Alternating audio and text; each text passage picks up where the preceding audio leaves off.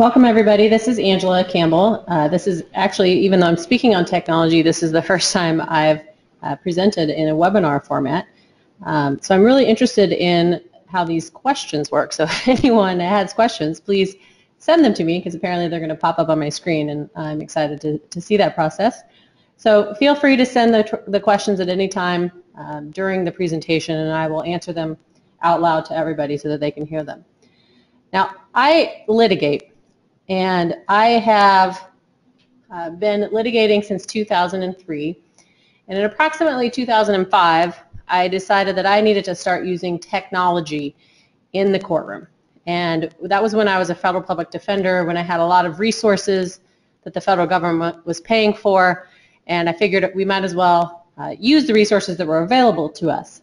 In 2007, when I opened the law firm here in Des Moines, I took that with me and I decided that it's not just for government attorneys. Everyone should be using technology. And the reasons why I think it is important are that juries now expect it. Juries want to see PowerPoint. They want to see evidence up on a screen. Our jurors are getting younger and younger and they want to not only hear testimony but see evidence. Our jurors are learning by television, and that is no different in the jury process during a courtroom trial. Also, our judges expect it, and if they don't expect it, they appreciate it. As the courtrooms, it started with all the federal courtrooms, started to become technologically savvy, and so you could just plug into the desks and have your presentations presented throughout the courtroom. But now the county courthouses are all becoming updated with technology.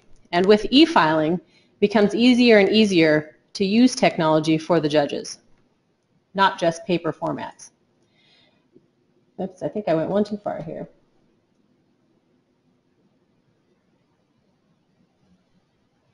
And also, I don't know if, I guess it's not showing that, maybe it's just not showing on my screen, but also clients expect it. I can tell you that every time I have any sort of minor technology in a trial, the clients really appreciate it and they really feel like you are doing something for them that some other lawyer may not have done or they may not have seen in prior cases. Now, technology is not just for inside the courtroom, and if you aren't using advanced technology and trial preparation software prior to trial, it'll be very difficult to convert into using the technology in the trial. Unfortunately, this is sort of what my office looks like anyway, even though I use technology, but in theory, you should be able to use technology in a way that your office can look more like this, rather than the stacks and stacks of papers and stacks of exhibits. My first trial I ever did, I had a trial notebook with little yellow sticky notes stuck all over it by witness name and fact and date. And now I don't do any of that. I don't even bring in a trial notebook. I simply bring in a laptop. Usually I bring in 2 laptops into a trial, and my entire file and all of the sticky notes are inside of that laptop.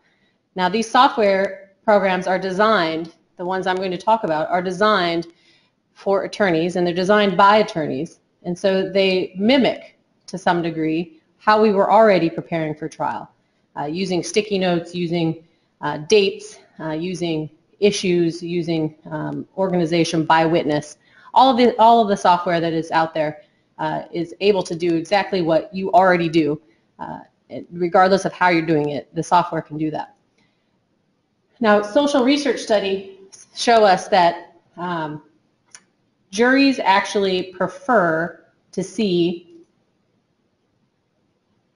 the evidence. They prefer to see the, what the exhibits are, and they want to see them on the TV screen. This is a chart showing that most people, most humans, which include juries, which include judges, are visual learners. They prefer to see things rather than to simply hear things. And after 3 days of information, a jury or a judge will remember things that they both heard and saw at a much higher percentage than if they just heard the testimony. So if you're thinking about just using a witness and you just want to have them testify and have the jury hear their information, try to think of a way that you can also present that information visually. If you can use the technology during testimony, that's preferable. If not, using technology so that the jurors and the judges can see it either in opening or during closing, if you can't use it during direct or cross, really will increase the chances of your important information being retained by the judges and the jury. That also means that if there's harmful testimony, you may not want them to see it. You may not want to put up visual information or visual exhibits for them during trial if it's something that you are hoping that they won't remember during jury deliberations. But those good facts, I think it's very important for us to be using technology to present that information to the jury and to the judges, both visually and orally. Now there's 3 types of software I'm going to talk about today mainly, and then a couple other ones that you'll have to use an expert for if you decide you want to use the software. But this is what I use in every trial. I have a case map, which is a type of software that I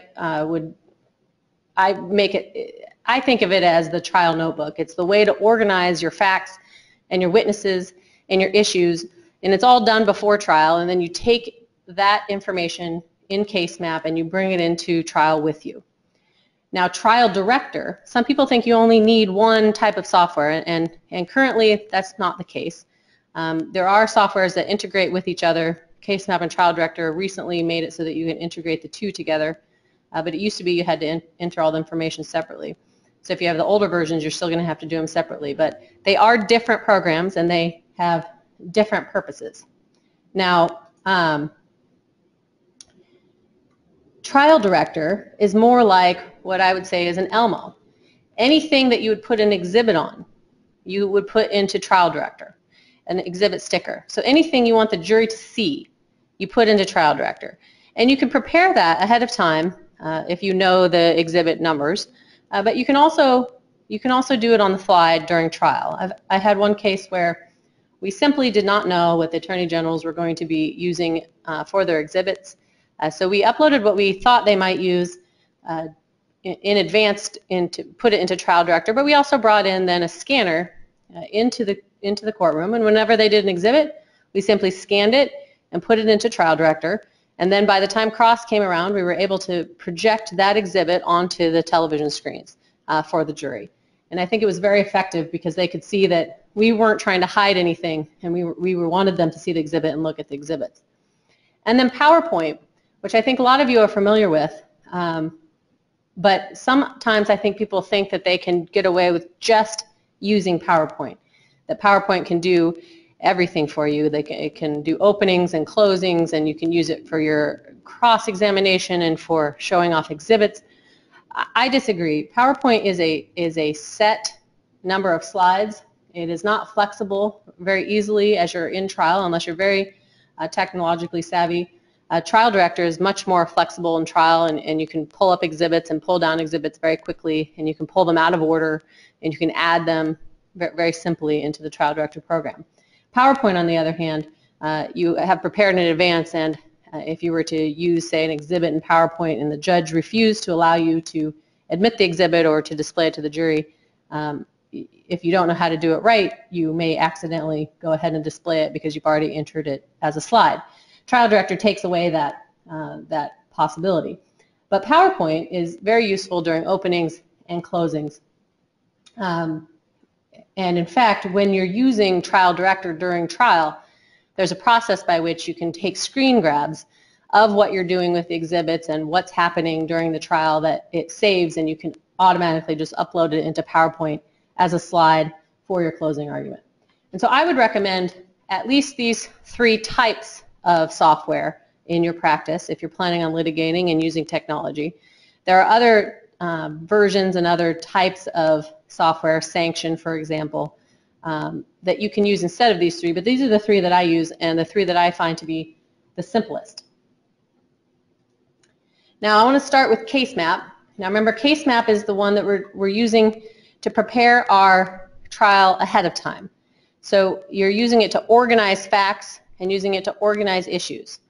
And you're doing that well in advance of trial. I use case map for cases that aren't going to trial. I use it for sentencings. I use it to organize when I've taken depositions, to organize the depositions, and I use it to do timelines. It's a very useful software to create timelines. The best time to use it, in my experience, is you do all the preparation pre-trial, and then you're using CaseMap on cross and direct. It's very easy to run searches within CaseMap and searches within your facts on CaseMap during trial, and then you present the information in on Trial Director during trial. Now, it is a little bit expensive. I just looked it up today. It looks like it's $407 for the first user. For those of you who are, if you are a Criminal Justice Act, so a federal court-appointed attorney, you can get discounted rates. The best thing about these softwares, that both CaseMap and Trial Director, that I find is that they have elaborate online training. You can actually go to the website. They have webinars. They have free webinars to train you. Everything you need to know, you can learn within the actual software. For those of you, again, who are federal criminal defense attorneys, there's a free seminar on how to use CaseMap that's held twice a year throughout the country. But you don't need to go to a seminar. You can learn everything online. In fact, I taught myself CaseMap before the first time I used it. This is a picture of a screenshot of what it looks like once you have CaseMap set up. And you'll see that there's, on the left side, you'll see that you're organizing things by facts, by person, by document, and by issue. And there are different ways to do it, and different people handle things in different manners when they're litigating. I personally always set up my CaseMap so that my issues match the counts if it's a criminal case, or the elements if it's a civil case, what the elements of each count is in the civil case. In this particular case, you'll see this, those of you familiar with this case, this was the case that I did that wound up in the U.S. Supreme Court. And the reason why I bring this case up as an example is that you never know how long these cases are going to take. And once you've done the work in CaseMap, you never really have to do it again. It already saves your issues, it saves your facts, it saves your screenshots during trial, it saves all of your witnesses and what they testified to. It's all already uploaded for easy review before trial. Now, this particular sheet that I'm showing you is the issues sheet. So it's how I set up the trial ahead of time for the issues that I thought were important. And oops, you'll see on the right side there the number of facts. And a little, when I did this screenshot, I had count 1 highlighted, and you'll see number of facts, 17. If I clicked on that within CaseMap, it would tell me everything about that particular issue, every fact that I had linked to that issue. And the reason that's useful is for you civil litigators, if you do this ahead of time, you can start to see when you're reviewing documents and you're getting through your discovery, you can start to see what elements you already have facts on for your summary judgment motions. And in fact, there's a summary judgment wizard within CaseMap that helps create your disputed versus undisputed facts that you have to file with every summary judgment motion. And so this makes it very easy. Once you've reviewed a document and once you've identified the facts within that document, you never have to go back and review that document again. You don't have to re-review it for trial. You simply have to review your CaseMap issues and facts spreadsheet. Now, this is an example here of the documents sheet. And so this is all of the documents that you have identified within CaseMap. Now, the way CaseMap works, for those of you who haven't used it, is that it is, you don't necessarily upload documents into CaseMap, even though it seems like that's what you're doing. What you actually do is you link the documents to the software. And so your documents are still being stored in their original location on your hard drive,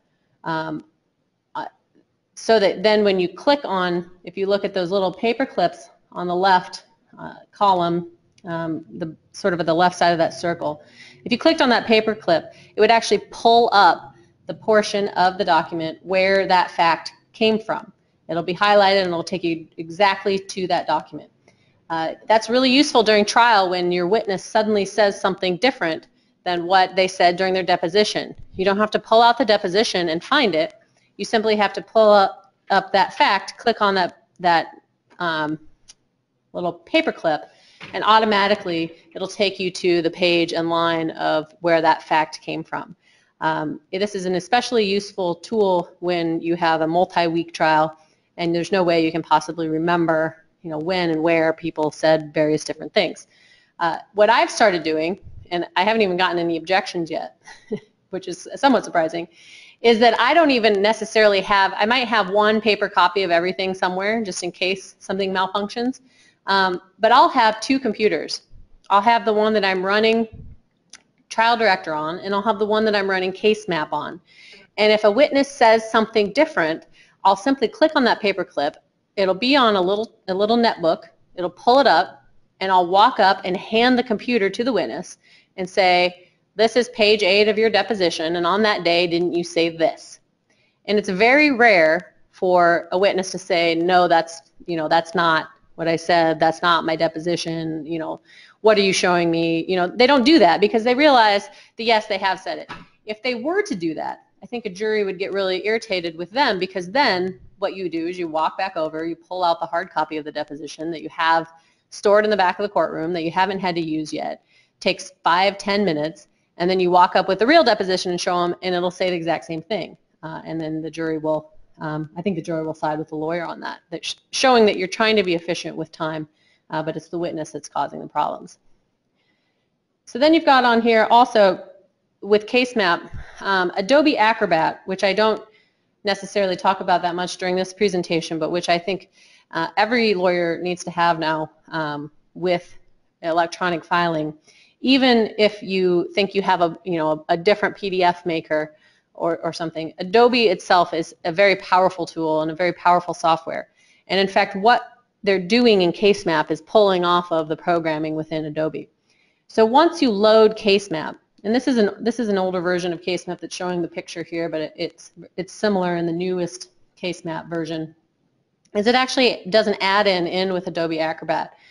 And so as you're reviewing documents, you'll have this Case Map button, no matter if you have Case Map open or not. That Case Map button is there, and so when you're reviewing discovery electronically, you can automatically send facts into Case Map from Adobe. So for example, this is a PDF in Adobe, and it has to be optimized, so you have to have character recognition. So you can run that in the more advanced versions of Adobe. You can run character recognition so that it can read the words, and then when you highlight it, you could then right-click, and it gives you an option to send it to Case Map. So as you're reviewing a document, you'll pull up, it'll show you this Send to Case Map feature.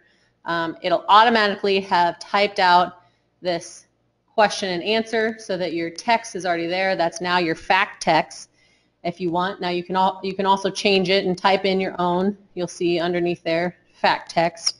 You can add dates and times. You link it to an issue and you send it to Case Map. And then that fact has been automatically uploaded into Case Map, and it has linked to that point of the transcript with that fact and that date. And if you have typed in a witness's name in your fact text section, it'll automatically link to that witness, so that when your witness is testifying, you later can pull it up if they say something different. So here is an example of, you see, barrage distributed to Brown was my issue, 1.1, under count 1. Barrage distributed to Brown, 3 facts. And if you see, if I click on those 3 facts, which I've done in this screenshot, you'll see below, it tells me what 3 facts are linked to that sub-issue.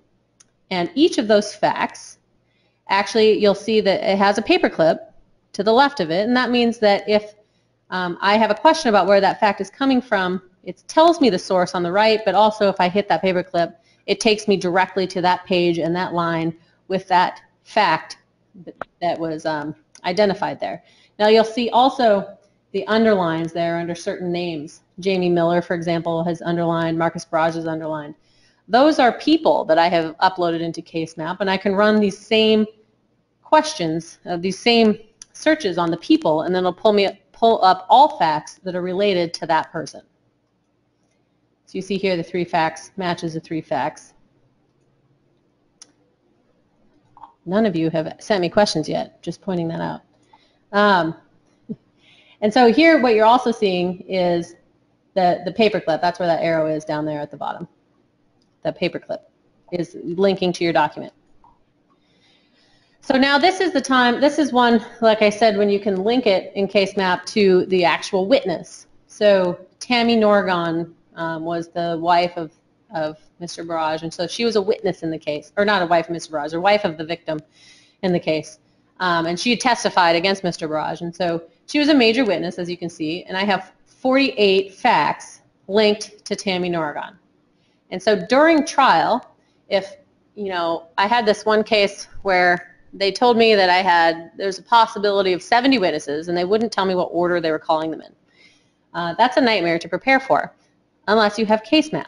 Because it didn't matter what order they called them in. All I had to do was open CaseMap. They said, we now call Tammy Norgon. It wasn't in this case. They told me what order in this case. But for example, we're calling Tammy Norgon. I open CaseMap. I go to the person's spreadsheet. I hit that little 3 dots by the 48, and it pulls up every fact about Tammy Norgon automatically. It takes about 10 seconds. So it backfired on them. It didn't help them at all that they didn't tell me what order they were being called on.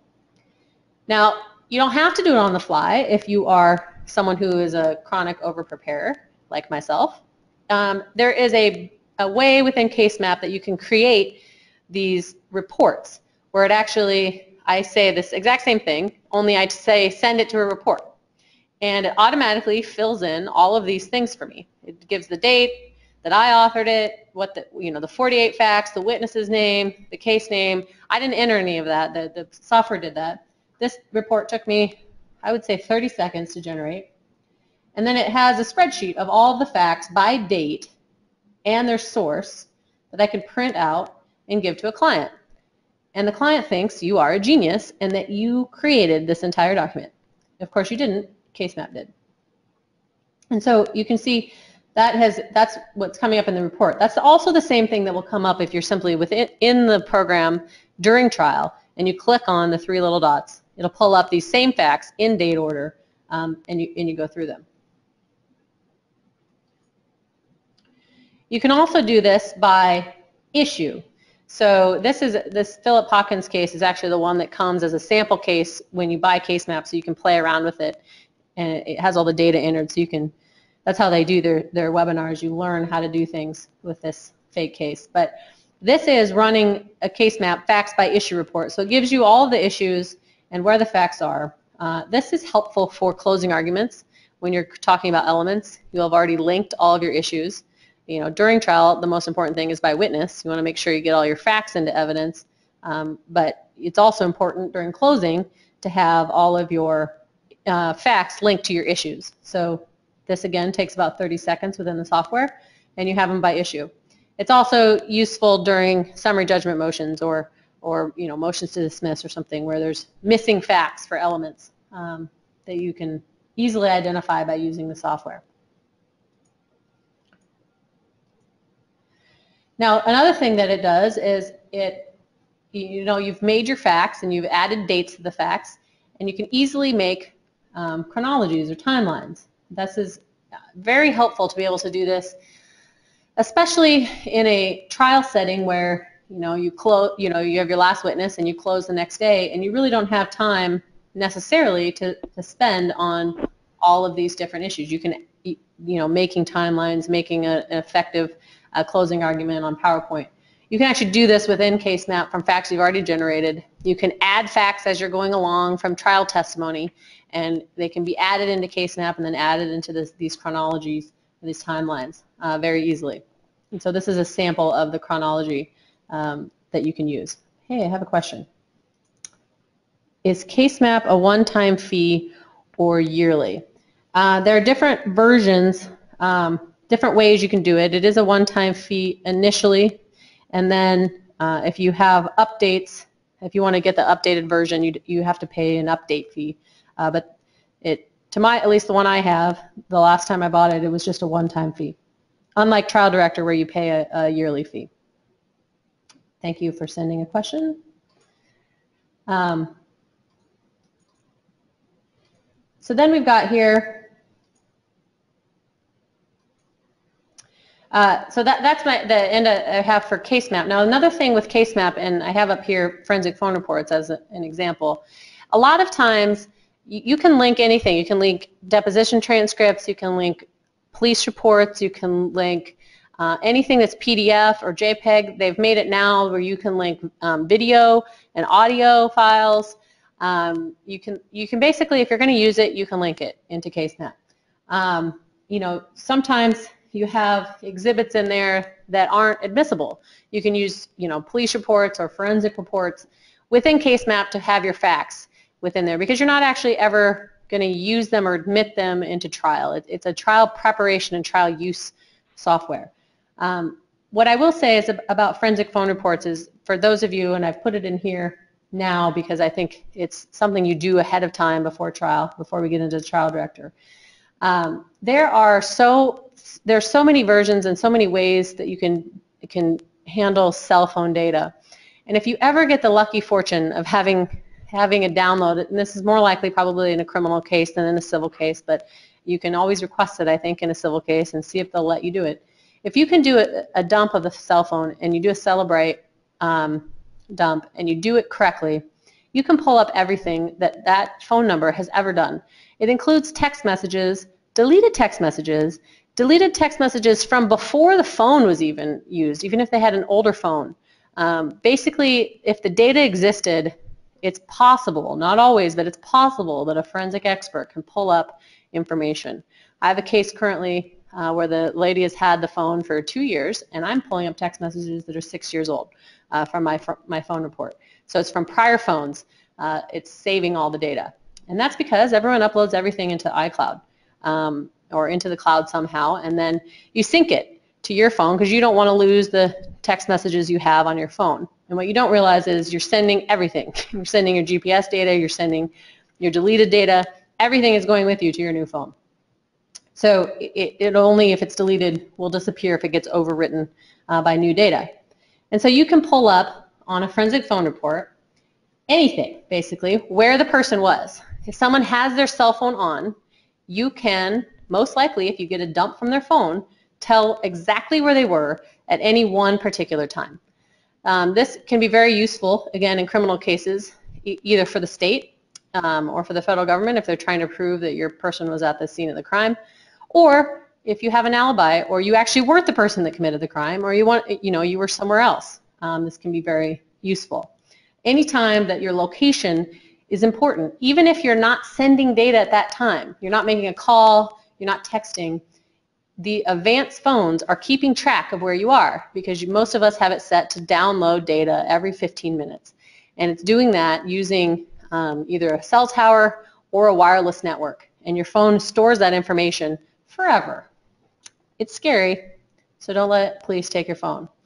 Here's an example of an extraction report from a phone that I got. I whited it out because it's still a case that that's active, I guess, in a way. So here's a forensic report where I said, hey, can you just give me all the text messages that this person deleted? Because I think that's the kind of stuff I'd want to know. And so the witness had testified in a deposition that she did not delete anything from her phone. Well, that seemed unlikely. So we got the phone dump, and it actually showed that she had deleted a whole bunch of stuff, including on the day of the alleged crime. Material stuff, stuff talking about the defendant, lots of things that were deleted, not simply, not just, oh, I forgot I deleted those. So I was able to run everything that had ever been deleted off of her phone, and I got a report. Now, for those of you who have an iPhone and you have it sitting there, I want to show you something with it. If you will pull out your iPhone, and I actually did this with a group of college students who all panicked when I did it, and I saw them madly deleting everything off their phone. So if you go into settings and then privacy, and then location services, and then system services. If you go all the way down to the bottom of system services, you'll see frequent locations, and then you go down to frequent locations. At the bottom of frequent locations, you'll see history. And for example, if I do mine, and I haven't turned mine off because I actually have decided that I'd rather have an alibi for when I get falsely accused of a crime, and so I'll just know not to take my phone with me if I'm going to actually commit a crime. So if you go, so there's settings, and then you're at privacy, location services if you have it turned on, and then you go all the way down to the bottom, system services, frequent locations. I can tell by looking at mine that I was in Ainsworth, Nebraska, my parents' house, and it actually highlights my parents' address and tells me that I was there on 6/27 of 15 from 2:24 p.m. to 7:05 p.m. when I went to the bar at 7:05 p.m. And then I returned to home at 2:30 a.m. until 10:17 a.m. And that's getting that all from, I'm not on a wireless network, it's getting that from my GPS data because I have activated frequent locations on all these different things on my phone. And so if someone had my phone, they could tell you within 30 seconds where I had been in the last 30 days by date and time. That's just from looking at the phone. Now you take that times 1,000 and you have a forensic cell phone person take a look, and they can tell you where that phone has been and at what time and for how long and what it was doing. It can tell you when it's uploading pictures to Facebook. It can tell you when it's downloading. It can tell you everything you would ever want to know about a phone. So if you have a case where there's any question about phone records, you need to have one of these forensic guys take a report, do a report, and then they send you the report in a fancy PDF that you upload into CaseMap, and you link it by date and time, and you know exactly where everybody was at every time during trial. Do you have any questions like, I thought maybe one of you would say, how do I delete all of this information off my phone? But no one's asked that yet. So the answer is you burn the phone. Okay. The next software that we're talking about is Trial Director. Now remember, Trial Director is the software that I use to display exhibits at trial. So it's anything that you're going to actually present to a jury. It replaces the Elmo. You've preloaded your exhibits and you're going to display them at trial. I find that the best use for Trial Director is cross-examination or direct examination when you have any sort of exhibit you're going to use during that time. And then also I use it to prepare for closing. So you can upload, sometimes even if I haven't used it, you can upload different things into Trial Director and then take screenshots, and they look fancy for your PowerPoint. This one's more expensive, and this is the one where it has a yearly cost. Last I checked, I checked it today, and it said this price still. I know a lot of them have been changing around their prices, and Adobe, for example, is now a subscription rather than buying the actual software, and so things are sort of in flux on price. But again, it's a little bit pricey. But if you think about what it would cost in time to prepare these exhibits in a physical manner and then to display them to the jury, I think it's well worth it. And then again, there's free training online. It's very easy. Trial Director is very easy to use, especially just the simple way. I use Trial Director very simply. I don't do a lot of the elaborate things you can do with it, but you can splice videos. You can create clips from videos and from audio files. You can do real-time transcripts where they read along with you, and so you can play stuff to the jury while it's showing along on the screen what's being said. All those things are available in Trial Director, but I use it just to use exhibits. And again, if you're a federal court-appointed criminal attorney, there's free training through the Defender Services branch. So this is a screenshot of one that I actually did in trial. And it's really hard to use things like phone records and emails effectively in trial without a software, without any sort of technology. And so this is a phone report where it was important that this witness had called this certain number, this certain time, and how long they talked. And so what you do is you can you actually show the exhibit, a hard copy exhibit, to the witness in an exhibit book usually, and then you ask for permission to publish. You publish the first page, and then you ask the witness to find this certain entry. And it, of course, will take them longer than it will for you to hit your button that zooms it out. So the jury already knows the answer before the witness knows the answer. And so they find it, and then the jury already knows that they've talked for 50 minutes to this number on this date. But then the witness will answer it and verify that your phone record is accurate, and that's when they talked. And you can highlight, and you can blow up these boxes, and you can do all these things. So it's very effective for things where, you know, it's really hard to use phone records effectively unless the jury can see them. They want to see the phone call, okay? This is one that I did as an example of a closing argument. You know, I didn't do this during trial. I did it after trial, and the witnesses had all said that they didn't talk to each other. And so, you know, at closing, you can comment on the evidence. And my comment on the evidence was, look, you have the 7,000 pages of phone records. I've just pulled them out for you. You can go back and verify this if you want to. But I've highlighted, you know, this witness is, you know, the witness that you're seeing is witness orange, and these are the times that she testified she didn't talk to these other witnesses. And here are, you know, red is witness B, yellow is witness C, green is witness D, blue is witness E. And you can see here that she's just not telling you the truth. Your phone records show you that she talked to all these witnesses in all these different days. So that's an example of how you can use trial director for your closing argument, even if you don't actually do this during trial, this exact exhibit. It takes a little bit of time. What you can also see here is that you can do side-by-side comparisons of documents. I had one recently where the question was whether I had a handwriting expert. And so I would put up the question handwriting sample on the left, and you can see here I've done 4 different ones on the 4 different screens.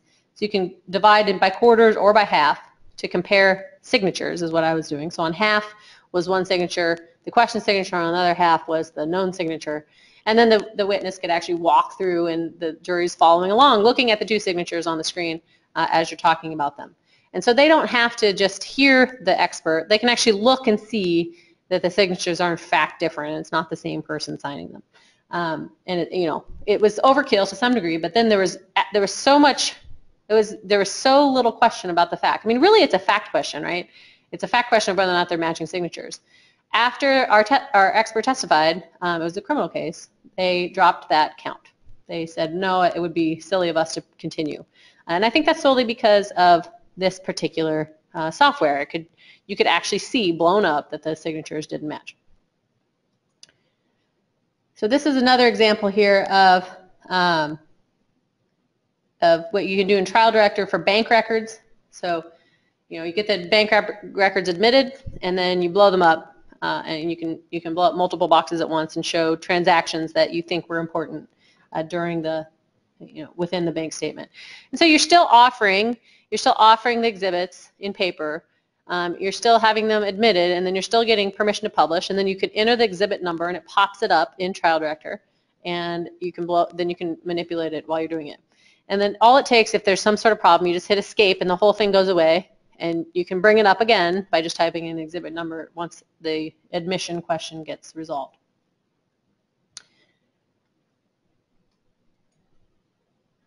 Okay. The next one is PowerPoint. Now, I think most of us know PowerPoint. It's, you know, we've been using it for a long time. People use it not just in trials. It's for anything where you're doing advanced preparation. So I don't use this on the fly. I would never use PowerPoint on, you know, to do a cross or even a direct, because you don't know for sure what's going to happen. But you would use it for openings, closings, or even arguments. You know, I use it a lot of times for sentencing arguments with judges if I have a contested sentencing. It comes with Microsoft Office. That's approximately what it costs. It fluctuates as well. Again, there's some, for those of you who have had PowerPoint and think you know it, it does so many more things than you even realize. It's a very powerful software as well. And there are online trainings, again, on how to use PowerPoint more effectively and how to do fancy things with PowerPoint. Now, social research has shown that it is most effective to present continuously, both orally and in visually. A lot of times I think in trial or during closing or openings, we go back and forth and we either do bullet points all the time for our, we have an outline and we use it as our notes and the jury's reading our notes, but we're also using the notes so that we know what we're going to say. The research study shows that what you want instead of bullet points is you want continuous, both visual and oral presentations that are slightly different. So you don't want to just repeat yourself in writing in bullet points. What you want are slides and evidence and demonstrations consistently throughout opening and direct and cross that reinforce your points throughout the trial, and then you end in closing. And you don't just have this time where you're talking and you just show a couple of things. You have a presentation that is both. And so the studies show that that is by far the jury's preference. And if a jury likes you and likes your presentation, they're more likely to like your client. The other fun thing that PowerPoint does, and you have to be linked to the web, but now all of our courtrooms are, is that you actually can pull up things and you can link actual websites in here and it auto pulls it up. This is actually my favorite. I don't know, will they hear this if it starts playing? Okay. This is my favorite YouTube. It has nothing to do with technology, but it shows you can auto link.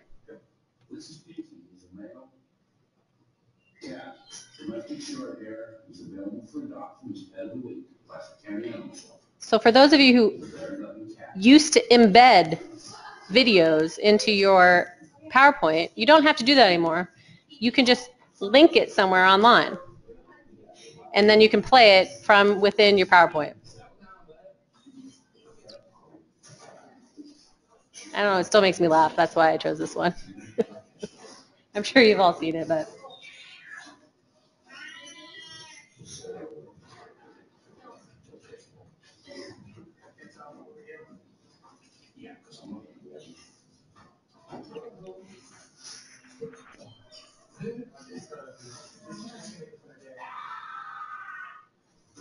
So it makes you look really technologically savvy, but all I did was I cut and pasted that link into my PowerPoint. I just hit right click, copy, paste, and it auto links into web. You have to be on the web when you're doing your presentation, but it will automatically do it. Now I go back to here, and you're back. And all it took was clicks. You don't actually have to be savvy in order to do it, and you're back into your presentation. Now you can still embed it, and you can embed pictures and embed videos and all those things, but they've made it really easy to present information in an effective manner. So some other tips that I have for you, and then we'll have questions if anyone has any questions. Is first off, you need to back up everything. And I know for those of you who have a server, and it's automatically being backed up, but for individuals, so if you have a solo practice or you even have a partner and you're doing a share file, you can never back up enough. And CaseMap and Trial Director, or CaseMap especially, has automatic backup features where you just click a button and it does it all for you. And things can get corrupted. The more advanced your technology and the more you're using, different types of both PowerPoint and Adobe, and you're changing computers, the more likely you're going to have some problem, and you can't even predict what it's going to be that will cause a problem. So I just can't say enough that you need to back up everything. You need to have a copy of all of your case files, you need to have a copy of all of your trial presentations, and you need to have, at trial, a backup plan. That means that if technology fails, you have another laptop that has everything loaded on it, or you have a printed copy, or you have a flash drive that has all the files on it. You have some other sort of backup plan because especially as these courthouses are new to technology and new to their systems, you really want to have some way to have another way you can proceed on if your technology fails. You're using technology to supplement and reinforce what you're talking about. You're not relying on technology to present the information completely. We're not going to just have a PowerPoint where you type out your points and you have them read them and you read them out loud to them. What you really want to do is you want to have use technology to supplement and reinforce exactly what you're saying, okay? Don't just read and repeat like I'm doing. Don't do this. Don't do it like this. This slide's a horrible slide. I've told you to back up. Did you need to read that you backed up? Did you need to read, supplement, and reinforce? Don't do bullet points. Don't do this slide. Don't say, here are the elements and here are the 3 bullet points. They know what you're talking about, and you want to supplement what you're saying with your slide. You don't want to have your slide be the information and be the closing. And you don't want to just simply present information in written form. You want to have it both orally and then supplemented with technology. Graphics are very important.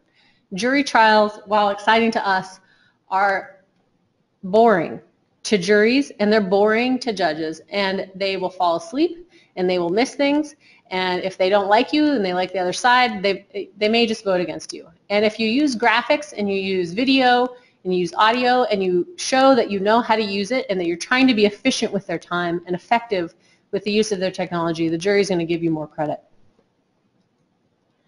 Know your limitations as well. So if you have never done a trial before with technology, don't come in with CaseMap and Trial Director on 2 laptops that you just bought yesterday and think you're going to be able to do it. Practice it. Try it with a hearing first. Use it on a motion to suppress hearing or a sentencing hearing, or do a little mock trial in your office and do a sample cross-examination using Trial Director and see how it works, and know whether or not you're able to do it yourself. It is difficult sometimes to use Trial Director effectively and PowerPoint effectively if you're the only lawyer and the only person in the courtroom other than the client. You do not want to have your client being the one that's running the technology or the one that helps you necessarily.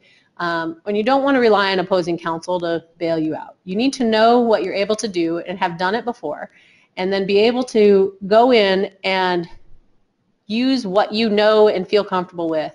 Start with one of them. If you've never used any technology, start with a PowerPoint on your closing and practice it, and talk to another lawyer that has used it, and go into the courtroom and make sure it works ahead of time, and try it out and know whether or not it's going to work. And what I've done before, and I think that I'm pretty savvy on these, I teach at the national seminars on CaseMap and Trial Director. If I get into a complicated case, I'm not coming in by myself and running Trial Director and CaseMap. If it's complicated and it has more than about 10 to 15 documents, I have someone else there. It's either going to be an assistant or another lawyer, or if it's in the film tax credit trials, I actually brought in a software person from out of state to run everything because we had hundreds of thousands of documents all loaded, and we had corruption problems, and we lost versions of the CaseMap file and all these things that your focus as the lead litigator is to be the person that's speaking to the jury and operating things from a big picture, and have someone else there. You'd be surprised at how cheaply you can get someone to do that knows what they're doing, to run it with you, and know if you need to do that. For those of you who are young attorneys, learn this software so that you can be that person, so that you're the person that the partner chooses to come into trial with them. If you know how to do CaseMap and you say, hey, look, I've learned this software and look what it can do, and I can do this for you in your trial or in your summary judgment hearing, you're going to get a better opportunity to come into a courtroom and show that partner or your boss or whoever you're working with that you know what you're doing, and you'll be more likely to come into a courtroom. I can't say enough that you have to practice it. It's not enough to do the trainings and to just think you now know how to do it. You have to practice what you're actually going to do, and if you can, practice it with a witness. If you have a direct witness and you're going to use 1 or 2 exhibits, just tell them, I have this new software and I want to practice your direct testimony with this software, and they'll come in and you can actually use it.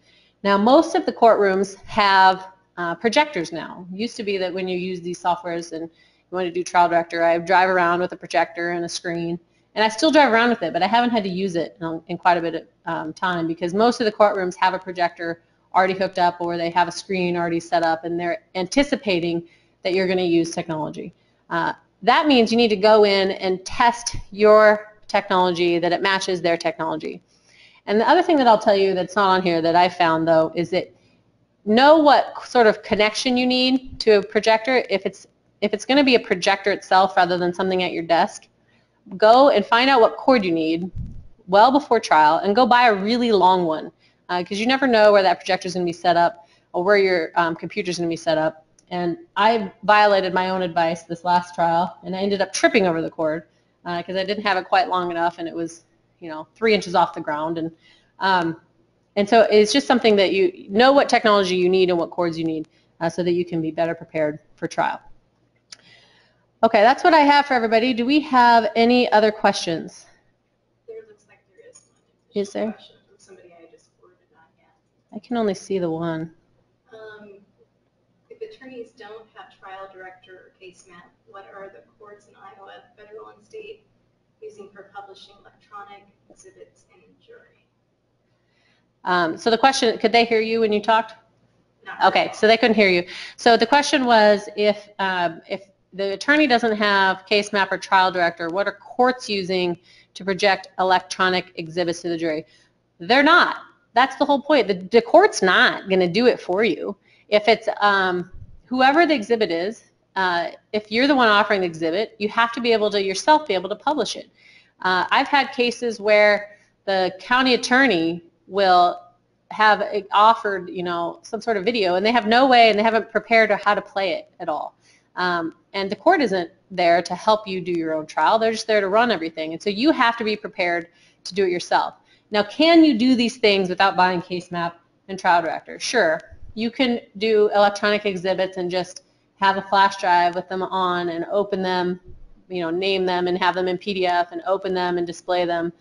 You have to be a little bit careful because, the jury, once you hook up, then the jury can see what you're doing, and they can see your screen, and they can see what exhibits you have in there, and they can see what's on your desktop and all these things. And if you have trial director open and you're running trial director, they don't see all your list of exhibits. You're not double clicking, and clicking the wrong one. You're just typing in the exhibit number and pulling it up. So there are distinct advantages to having trial director, but there is nothing within the case that I'm aware of in any of the courts that actually allow for the court to do it for you. So you're going to want to have that. Now, I think most of the courts are still wanting, even though we're doing electronic filing now and you're doing proposed exhibits electronically, they're still going to want paper files usually for the witnesses. If it's an exhibit that the witness is going to identify and it's a piece of paper, most likely you're still going to want to have a piece of paper for the jury to identify, or for the witness to identify, and then that paper would go back with the jury. But they're not really going to look at your phone records. No juror goes through the actual phone records and matches up the numbers or anything. So my advice for you is to actually use the software. Any other questions? What is this thing that flashes then? Oh, there, okay.